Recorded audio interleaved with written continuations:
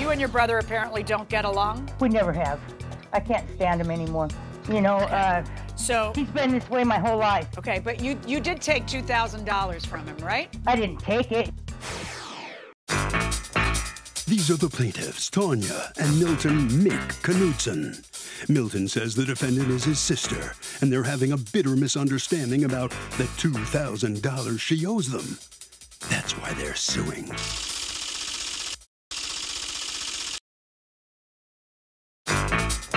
This is the defendant, Barbara Kwam. She says the plaintiff acted like a big shot on a family home he was trying to buy her out of. Now that he's lost his job and isn't such a big shot anymore, he's trying to sue her for something she just doesn't owe. She's accused of bothering a brother. All parties, please use your right hand. What you are about to witness is real. The participants are not actors. They are actual litigants with a case pending in civil court. Both parties have agreed to drop their claims and have their cases settled here before Judge Marilyn Millian in our forum, the People's Court. People's Court is now in session. The Honorable Judge Marilyn Millian is now presiding. Litigants have been sworn, Your Honor. Thank you, Douglas. You're welcome. Okay, Mr. and Mrs. Knudsen, talk to me. What are we, this is a family home that was left to how many people? I believe there was 17 people that had an investment in this house. It was a Knudsen-built home that my granddad built. Okay. And so for all those years that 17 people were left the property, it would be rented and then you would proportionally distribute the rent proceeds? No, because that was just found out lately that it was 17 owners. My dad passed 6 years ago, and we had no part of it at that time. I'm lost. So then when did you ever get rent? We never did. What happened was his uncle and his wife called us and was talking to us about this house, saying that they didn't want to rent it out anymore and take care of the property. They just wanted to buy it out. Who was taking the rental property? Who was renting? Who was getting the rental income?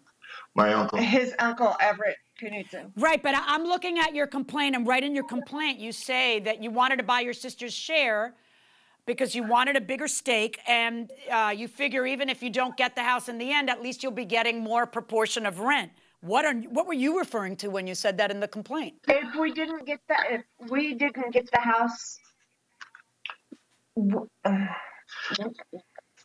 I don't know. The thing is, are you going to stop talking for him and let him talk? Okay, good. Yeah. So here's my question to you. Right in the complaint, here's what you say. Just a second.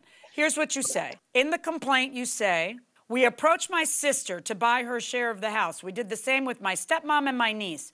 I gave my sister $2,000 for her share. And if my wife and I got the house, great. If we weren't the ones who wound up purchasing the house, then we'd get the defendant's share of the proceeds. Oh, I'm sorry, of the sale.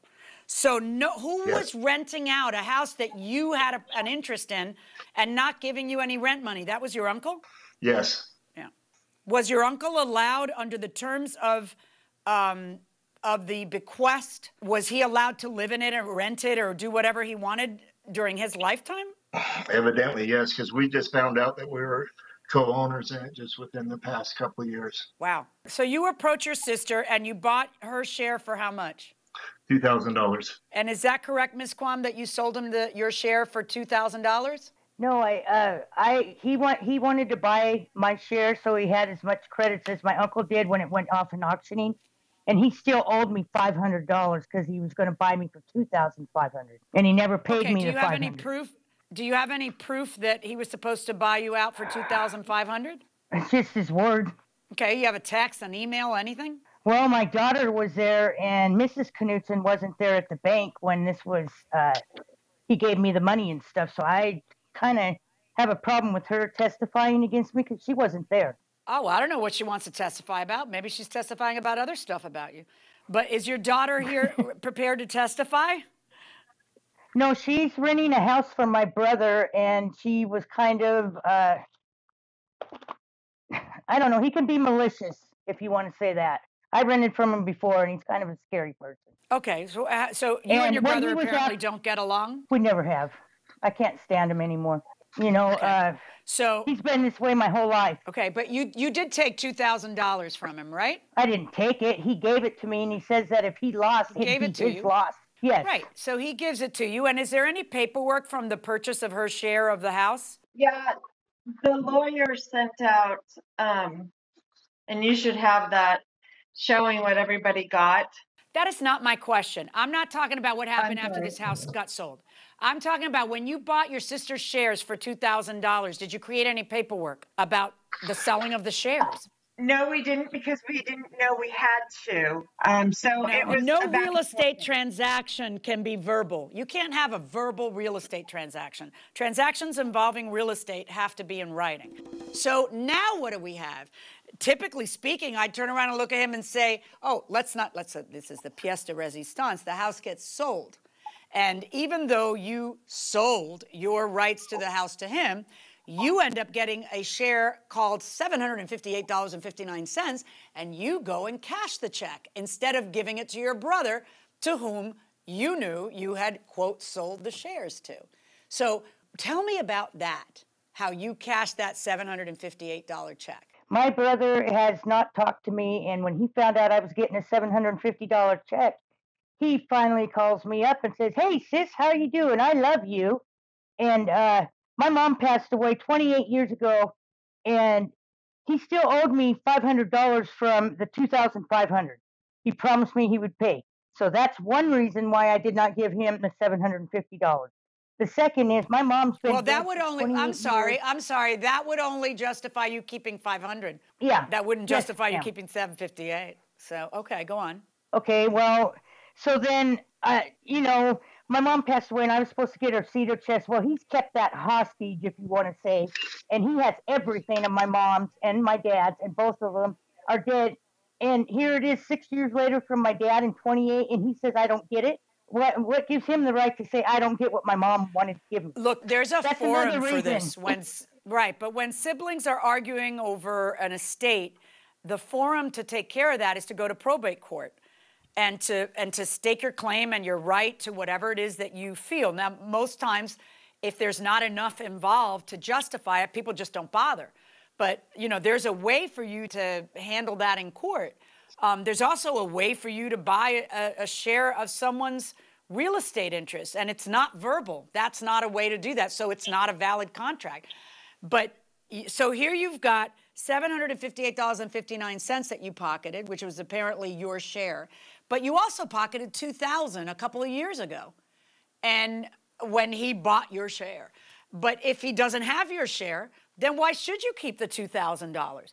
I mean, I was looking at this saying, oh, well, you got to pay him the $758 because that really belongs to him. But it doesn't belong to him because this contract wasn't in writing. So now you owe him, ironically, more than that, which is the $2,000 that he paid you originally. No, I don't, because I did not agree to pay him the $2,000. He said if he loses, then it's his loss, Your Honor. Right, but that's yes, I know that. That's if he doesn't get to buy the house. But you don't get to have your cake and eat it too. And what you did was the only reason for you to have $2,000 is what? You were selling him your share, right? I guess so. I was kind of, it just happened just like that. Right. Your Honor, and then you turn around and then you take the money for your share. So you see, you know what you're doing. It's not like a big mystery. Well, right. Okay. So you can't have it both ways. Well, he can't have it both ways. But you got to return the two. Well, no, you only get to have it one way, and that's you get to keep the $758.59. But guess what? You got to return. You've got to return the $2,000. What ended up happening? You didn't get the house. Your uncle ended up being high bid. Yes. He didn't even go to the auction, Your Honor.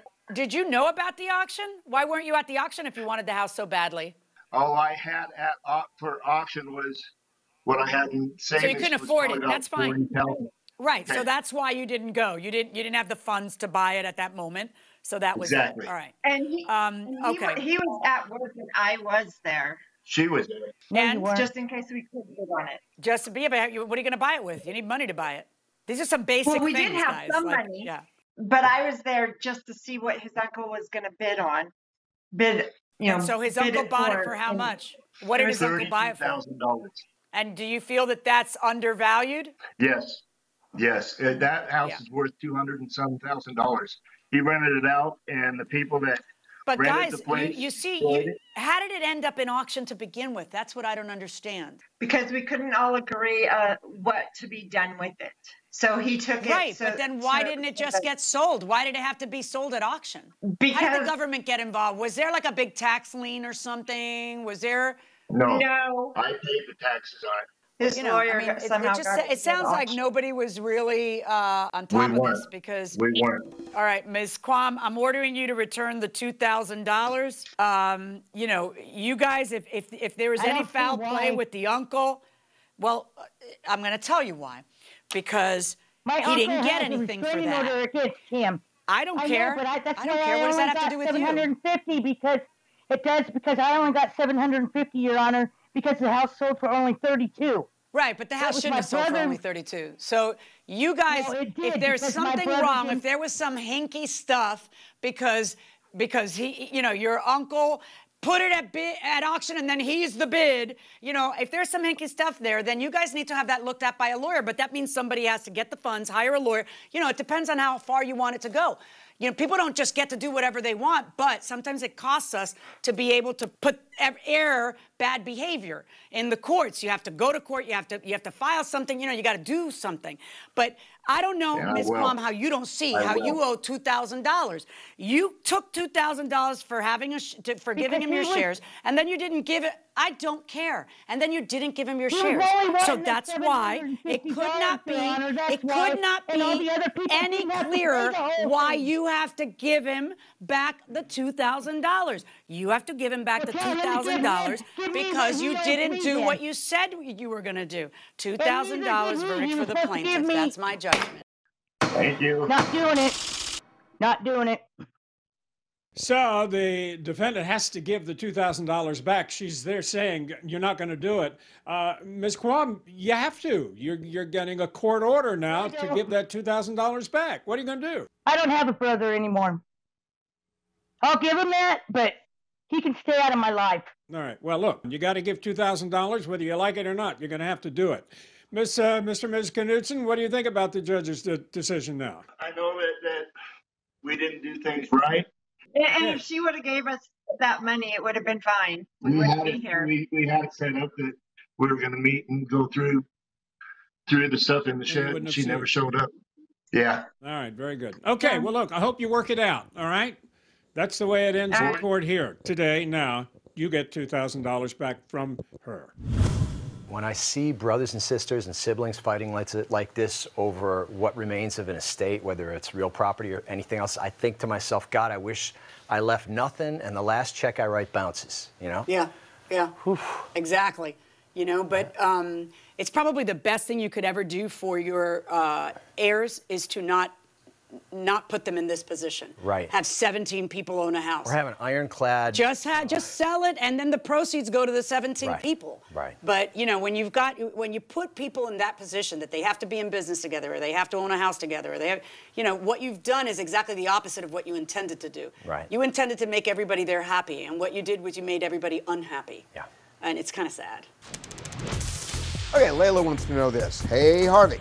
Can my boss force me to get a COVID vaccine in order to go to work? So you got to know this. I mean, this is just untested territory. Based on what I know so far, I think an employer has a legal right to keep somebody out who doesn't get a test. I think there's a public safety issue there. And also, there's not a protected class of people that doesn't have to get a vaccine. So I think the answer is yes, they can. That'll do it for this case. Litigants for the next case inside the courtroom. This is the plaintiff, Josie John Friedel. She says she rented an apartment from the defendant, but had to move out because others in the house like to party all night. She's suing the defendant for $800 for the return of her security, which he refuses to give her. This is the defendant, Gary Amara. He says the plaintiff's two roommates are still living in the house, and he's not returning security while tenants are still residing there. The plaintiff should go after them, not him. He's accused of not returning money.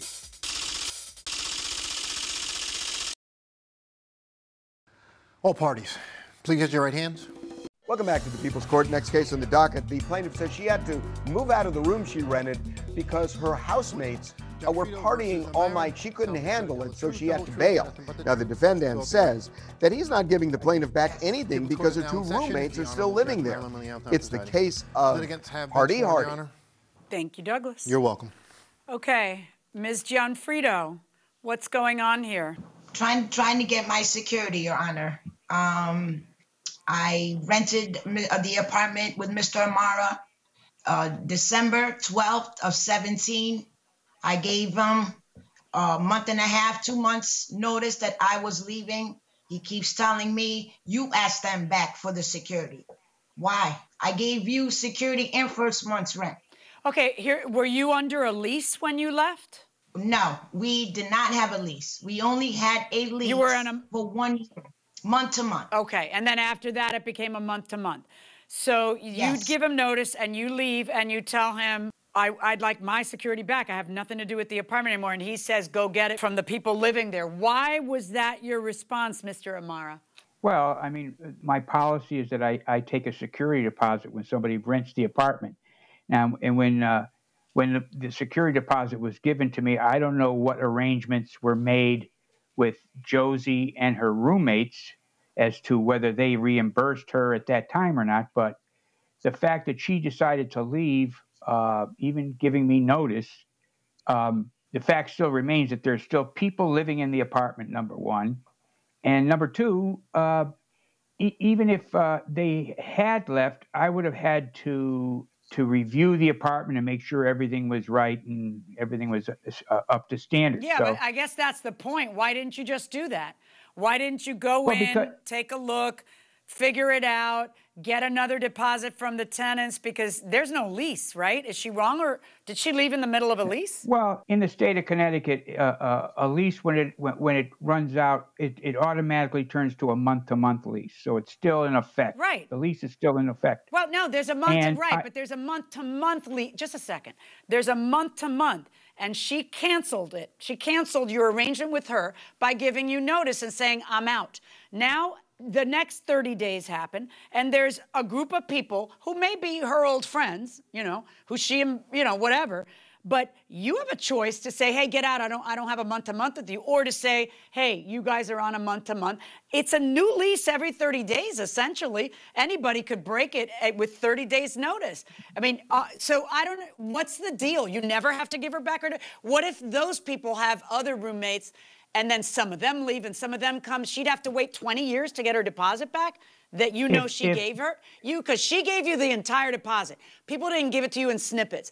If she owes somebody money, that's a lawsuit against her, not you. She gave you the deposit. She wants the deposit back. Every 30 days, when you accept those people living there, you're basically, you know that they're paying you rent, you're accepting their rent, and those are your new tenants. Well, the thing is that the apartment is secured with a security deposit.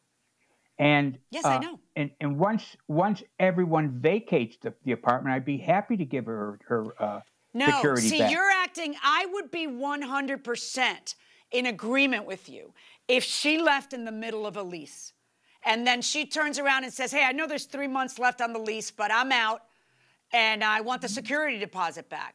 And you would look at her and say, are you out of your mind? You don't get the security deposit back because there's 3 months left on your lease. At the end of the lease, I'll look at it and see whether you're entitled to the money. What you're not getting is the end of the lease is 30 days because it's a month to month. Okay, I can accept that, Your Honor.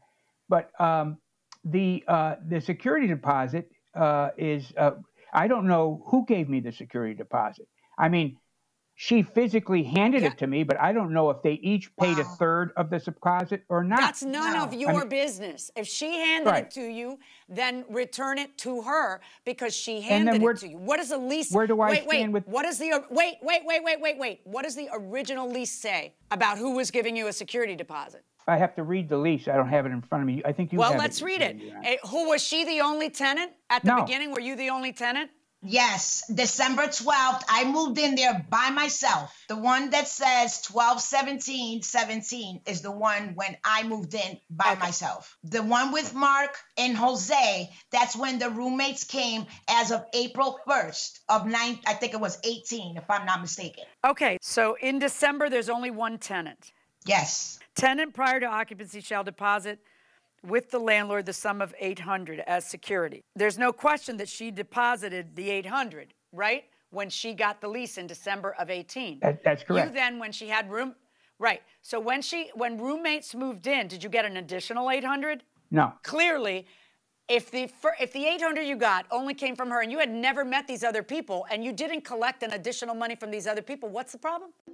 There was actually 3 leases prior to this one that Josie, that I wrote up for Josie.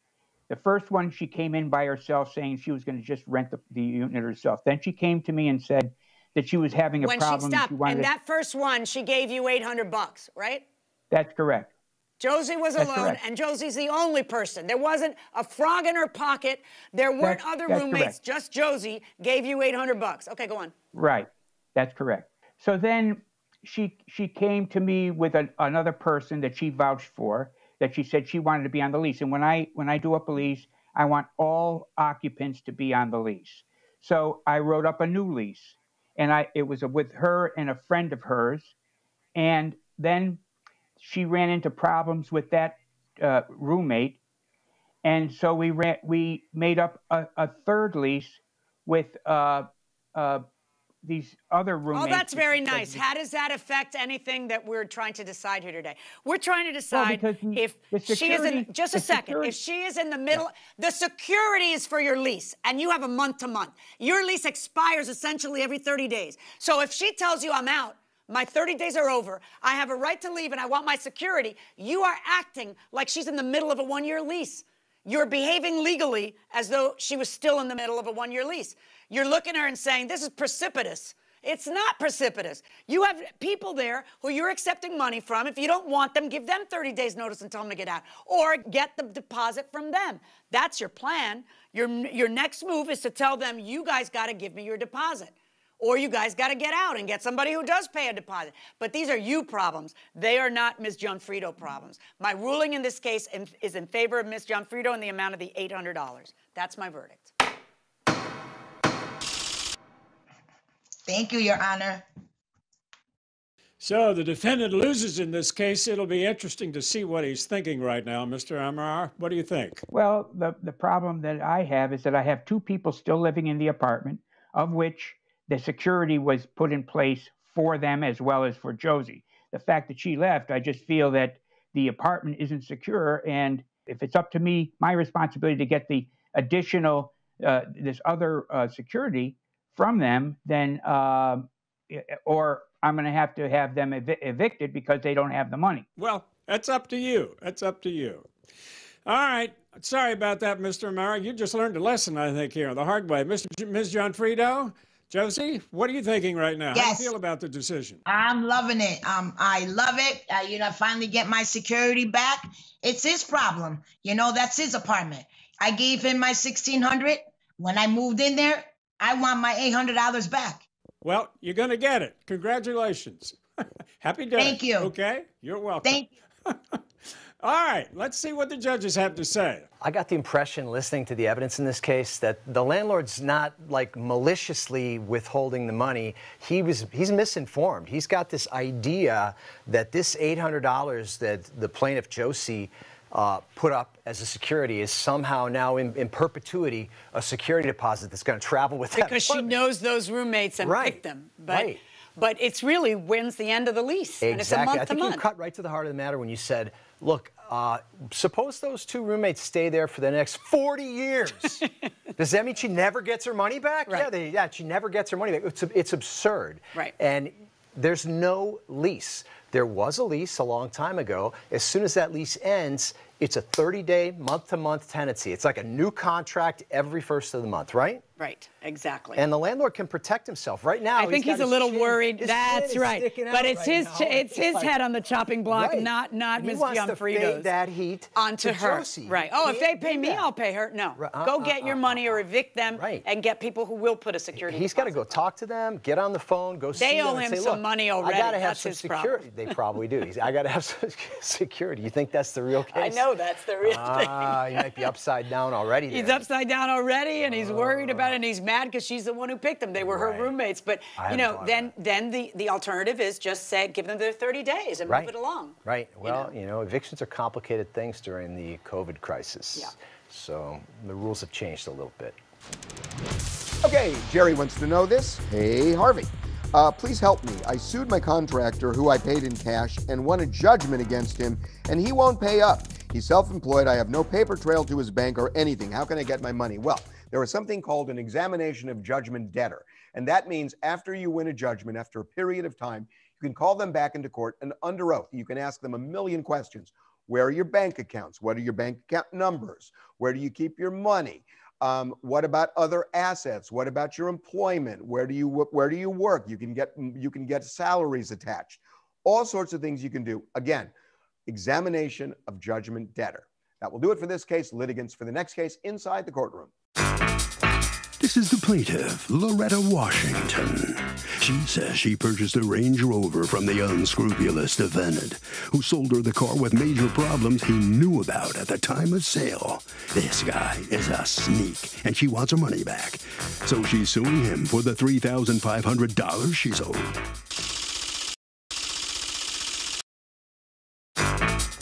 This is the defendant, Samuel Brown.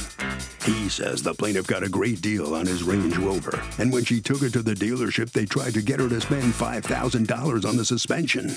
Dealers always try to rip you off. He sold her a great car and owes her nothing. He's accused of selling a bad Rover.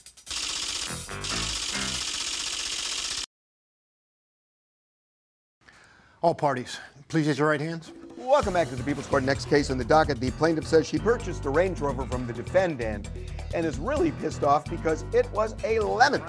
But the defendant says he gave the plaintiff a great deal on the car, and just because the dealer says it needs $5,000 worth of work, it doesn't make it true. It's the case of rollover, Your Honor. Thank you, Douglas. You're welcome. Okay, Ms. Washington, you are suing Mr. Brown, the person you bought a car from, for $3,500 because, according to you, you had to resell the car at a loss thanks to things that he hid from you. Tell me what happened here. Yes, Your Honor, that's correct.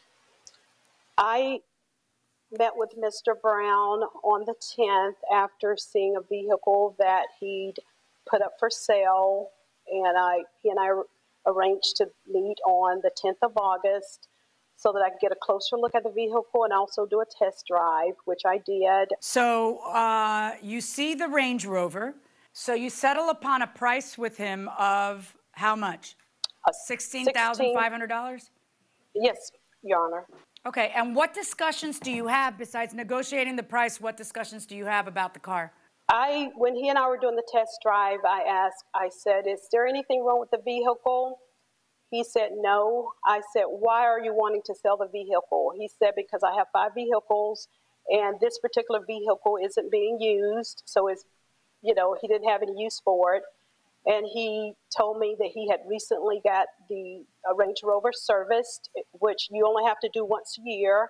And it's $300 yearly. And that was the only thing he told me about the vehicle. And it, on the information when he put it for sale, it was saying it was in good condition. Never was it mentioned that of the damage that the Range Rover dealership had put on the documents that I picked up. Okay, so let's slow down a second. You buy the car, and was there a problem with the car after you bought it that caused you to go to the dealership? Or did you just go to the dealership to see if everything was okay? Yes, so I started noticing like a gasoline smell when I would get out of the vehicle. When I backed it up into my garage, I could smell gasoline, fuel. And also sometimes going to get in the car, I would smell the fuel. And then it was also burning gas like you wouldn't believe. I would only go a mile and it already burned 4 gallons of gas. So it prompted me to just see what was going on with the vehicle. And when you brought it in, what happened? When I took it to, I basically took it to where he got in the car service because they had the documents there. They were reluctant to actually share those with me, so they actually called him while I was there, and he gave the okay that it was okay for them to give me the documents. And so when I looked at those documents, I could not believe that there were 7 things that he declined on the 3rd of August, which was 7 days. So the 3rd is when he went to get the car serviced, and then the 10th is when I met him to look at the vehicle. But there were 7 things, 5 of which were on a failed status. Okay. Let me talk to you, Mr. Brown. Apparently, she took it to the same dealership that you had taken it to for service. They remembered the car and said, well, we've already said what's wrong with this car. And they call you, you release the documents, and the documents have all kinds of stuff that they're saying needs doing. So she feels that you misled her because you actually knew of stuff that you weren't disclosing. What's your response to that? Well, Your Honor, I never told her about the recommendations, and they are recommendations. Anyone that ever bought luxury vehicles know this is how the dealership makes their money. This vehicle never had any fuel leaks, so I have no idea what she's even talking about. Well, one of the things, I do have the document in front of me, okay? And it is, I can understand her suspicions when you took the car in to get serviced on August 3rd and got rid of it on August 10th without showing her this document. They tell you all these things, and you tell her none of them. So explain to me why that's okay. Because those are recommendations. There's nothing wrong with the vehicle. I own the vehicle. Well, I understand that. There are some items that are called caution, like overall tire condition, tires are worn, et cetera, et cetera, et cetera. But then there are items that say flat out fail, like you need to replace the front pads and rotor sensors. I know that when you take a car to a dealership, they have a really low threshold for when you need to replace them because that's how they make their money at the service department. I get that. But I'm very concerned about the last 2, like replace fuel pump top cap filter seal because fuel pump top cap is leaking gas. That's pretty direct. That's not a recommendation. And the last one where it talks about the engine knocking noise that they're hearing, that might be, you know, she drove the car. I don't know if she heard any noise. She didn't hear any noise. Okay. But this gas leaking thing is important to me because the first thing that happens to her is that she's smelling the gas, and that's why she takes it into them. Your Honor, I had that car parked in my garage for 2 years, and not one time have I ever crunked that vehicle up and smelled gas. Even the day that I brought it out to her and parked it on base, there was no gas smell at all. What discussions did you have with her when you sold it to her? Specifically, did she ask you, is there anything wrong with the car? Yeah, she did ask me if anything was wrong with it. I told her that I never had any problems out of it, and that's the God honest truth. I never had any issues out of this car, and those were recommendations by the dealership. Well, I hear you, but I know, but you see that this says fail, right? You know, it's different than recommendations. The word caution is on the bottom. That sounds like it's a recommendation. But the word fail is on the top. What I'm just a little bit concerned that you have a leaking gas. That one's like so black and white. I'm kind of curious why you didn't bring that up. Or if you sat around and when they called you and they said, can we show it to her? When you said, yeah, sure, show it to her. Why, if that was your attitude, why didn't you just show her that from the beginning? Because those were recommendations, Your Honor. Had I smelled a gas leak, I would even drove the vehicle up there. Ms. Washington, why did you, and apparently, what'd you do with the vehicle? I sold it. To where, CarMax? For significantly less than you paid for it. You know, you took a big hit, and you want him to take that hit. When there's a sale of a used car, that sale is an as-is sale. The only exception to that is if somebody warrants something to be true and then it isn't. So if I tell you I just changed the transmission, and then you take the car to, and I say that to induce you to buy it, and then you take the car to your mechanic who says, this is not a new transmission. This transmission was put in on such and such a time, and this transmission has a problem, and that's an actual lie. So I have to look at that's why I always ask what is the exact conversation between the parties. In this case, I don't really have that much of a dispute about what the exact conversation is. You both kind of admit that she asked, Ms. Washington asked Mr. Brown, is there anything wrong with the car? And Mr. Brown said, no. To that, Ms. Washington adds, well, you sold it like, you know, right after you heard about the problems, and that seems dishonest. Maybe it does, maybe it doesn't. People have reasons why they sell cars. The actionable claim where you can come into court and say, wait a second, you lied, is if the guy misrepresents something. When you ask him what's wrong with the car, does that mean that these 6 things are wrong with the car and he lied? I don't feel that way, because we all know that dealerships have a very low threshold for when to replace worn stuff. But there is one item I do feel that way on, and that's a leaking gas tank. And when you say there's nothing wrong with the car, but you know there's a leaking gas tank, that's the one item that worries me. So I am going to award the plaintiff that item, which is $930.22.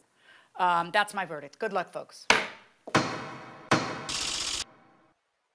So in this dispute over a used car, the plaintiff is going to get back a little over $900, not the $3,500 she was asking for from the defendant. Mr. Brown, the defendant, what do you think, Mr. Brown? You got to give her back, you know, more than $900.